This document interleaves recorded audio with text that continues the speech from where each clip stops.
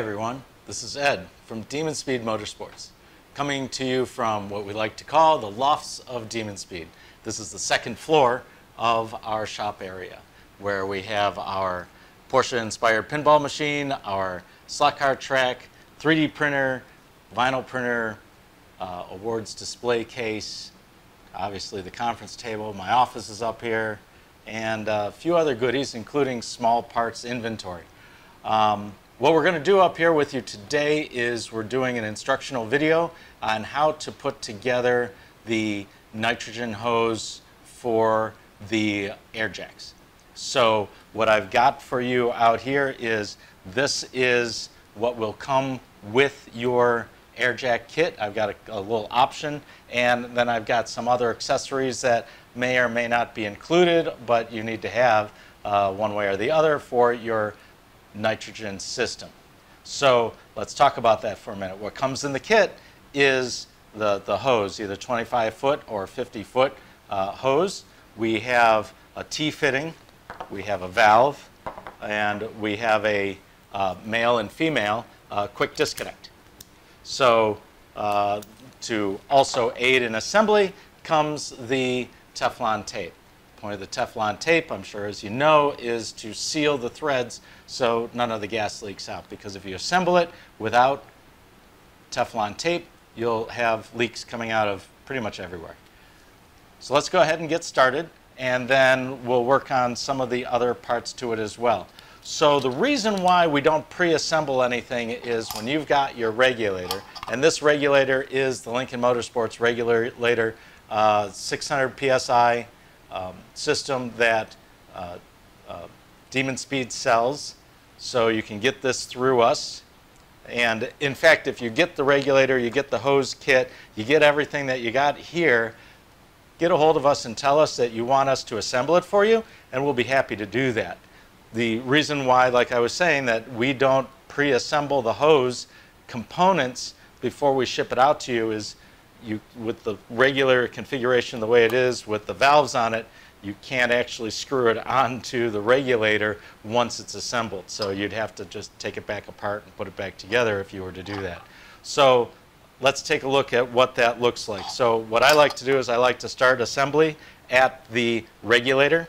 So we go ahead and we start with the T. So the regulator, this particular regulator already has some Teflon tape on the nipple coming out of the regulator. And of course the nipple is the 3/8 inch nipple, which is the correct size for this entire system. If you are using a different kind of regulator, maybe one that's made for welding, it's going to only have a 3/8 nipple on it, so you're going to have to get an adapter fitting to take it from the 1/4 inch to the 3/8. But if you get it from us, it's going to have the 3/8 on there. You'll be all set. No need for other pieces parts. So here we go. We're going to take our Teflon tape. Now there's already Teflon tape on here, but I like to give it a little extra wrap on it just to make sure that we've got enough on there and it's thick enough. Probably the easiest way to do this with this component, because it's hard to spin around, is break off a piece.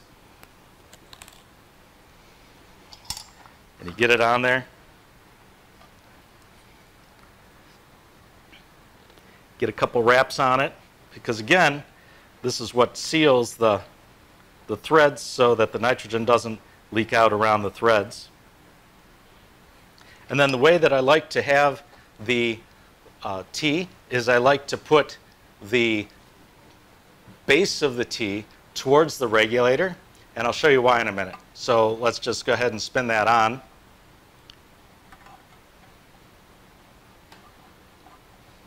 Fight me a little bit. There it goes. I got a couple wrenches here.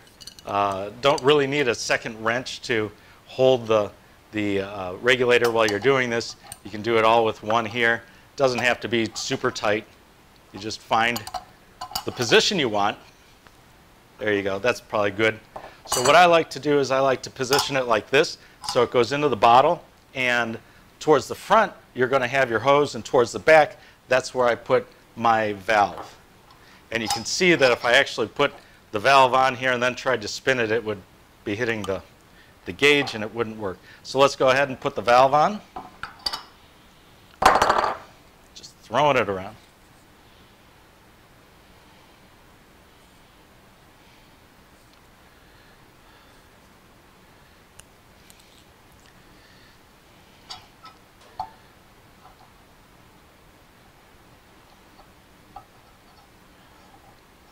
All right.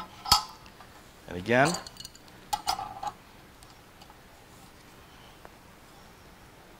with our wrench, doesn't have to be super tight. More importantly, you want to position the valve to turn it on and off the way that you want to have it in the assembly. Nice having it face down like that. Now we'll go ahead and we'll put the hose on. It's the next step. So we'll take one end of the hose, Teflon tape again.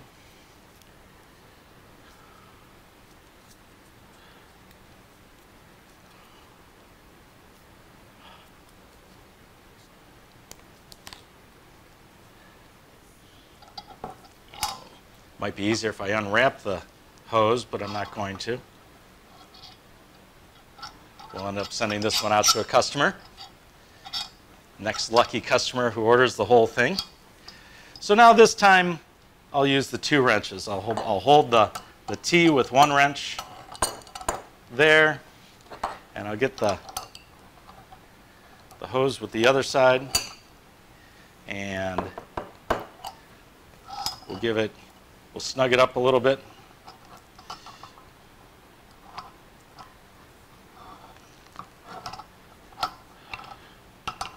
A little awkward. And just about like that.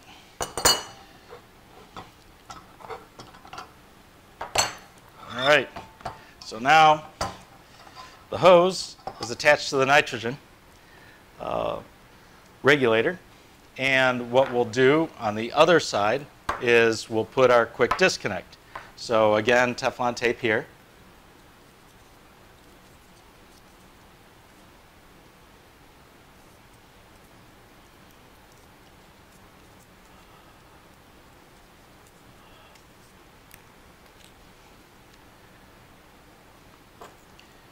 And again, I'll use both wrenches.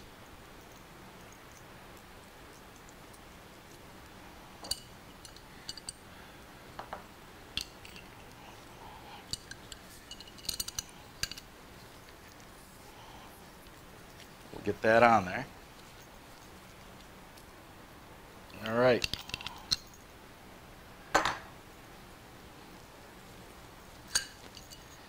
So now this is complete. That's exactly how we want it to be. Okay.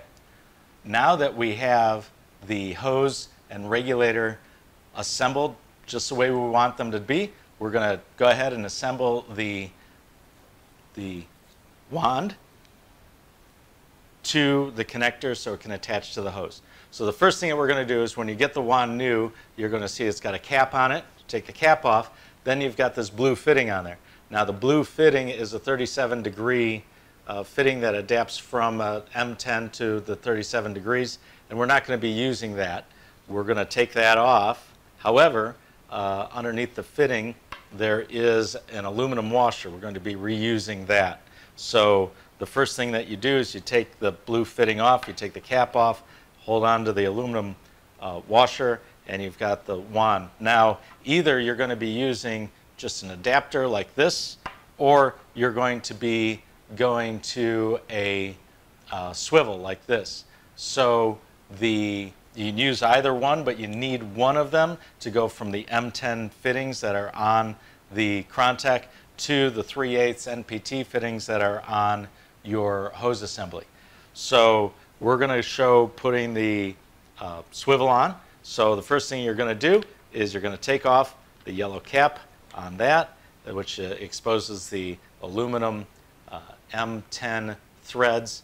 You're going to go ahead and slide your aluminum washer onto there, and then you're going to screw that onto the end of the Crontec.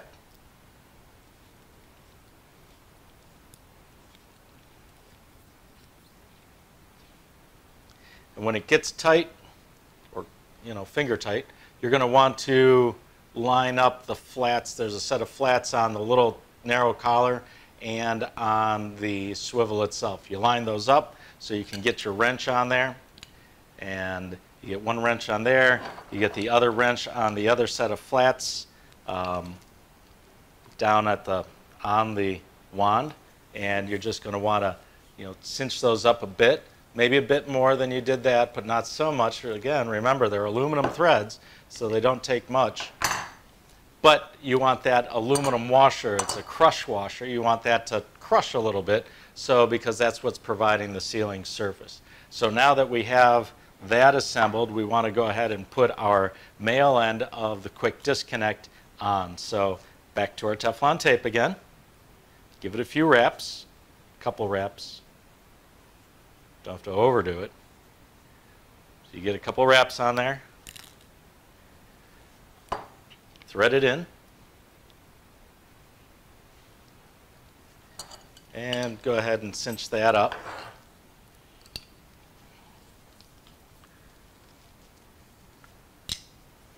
Like so. So now you have your completed hose assembly. And this goes in just by pulling back the collar, sliding it in, and there you go. So let's talk about this hose assembly a little bit so that I can explain to you exactly what the valve is on here for. So the reason for this valve, and it needs to be in this position for it to be shut off. The reason for its existence is that you can't decouple this fitting when there's 500 psi of air pressure on the hose. So what you'll do is when you've got it on the car, if you want to disconnect this, you're going to need to purge the nitrogen out of the hose by moving the valve. It drops the nitrogen. Of course, you're going to have your tank off before you do that. And then you can put that right back to closed again. And then this fitting will pop back apart. Now you want to do that before you disassemble everything when you're packing up to go home. This is also an option for you. When you go ahead and get the hose, you can go ahead and also get these, these two fittings. One is a second male fitting, just like the one that we put into the contact wand, and the other one is a 1/4 inch quick disconnect, which has the right 3/8 inch threads on the back of it to accept to our male quick disconnect. And the reason why you might want to do that is when you have your assembly, if you want to use this for other things like nitrogen in your tires or a air-powered gun or anything like that where you would normally use compressed air, you can use the compressed gas. Of course, you're taking that away from your tank to do that. Just keep that in mind. But when you use an air tool like that, you're really targeting 120 psi, not the 450, 500 psi that you're going to be using with the air jacks. So what you're going to do when you put this fitting together, you put it on the hose before you use anything, you crank down the pressure with this big knob on the front of your regulator. You purge the gas out of it so you get it down to 0. You take this fitting off. You put this fitting on let's go ahead and assemble it right now so you can see what that looks like. So again, Teflon tape.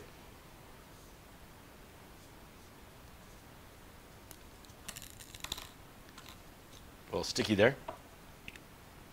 And we'll throw that on.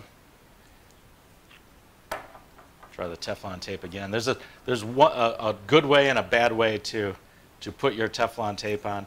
You want to put it on with your threads, not against your threads, so that when you go to thread it on, it wraps it tighter, not trying to remove it off of your piece. Of course, right-handed people, it's easier to wrap it the other way, so I always end up wrapping it the other way. So there we go. We get that on there. Put that on. See how much nicer that went on than the way I had it the first time. and we put this together. So now what you end up with is basically just an adapter. So this takes it from this quick disconnect to your standard quick disconnect for your 1/4-inch air tool fittings or air chuck or whatever you might have. So now that that's on there, you close the valve, you turn your tank pressure back on, and you work this back up until your pressure gauge shows around 120 psi rather than the 450, 500 psi that you just had on it with the air jacks. So this is an option that you can get when you're buying your air hose assembly, and that's just the way that is, assembles like that. It'll come in the box just those 2 pieces. So if you're like, why did I get these extra couple of pieces? That's what they're for. So that's how that goes together. That's how this goes together. Feel free to ask any questions. We're happy to help. We'll add in any kind of questions and answers into the comment section below this video. Thank you very much.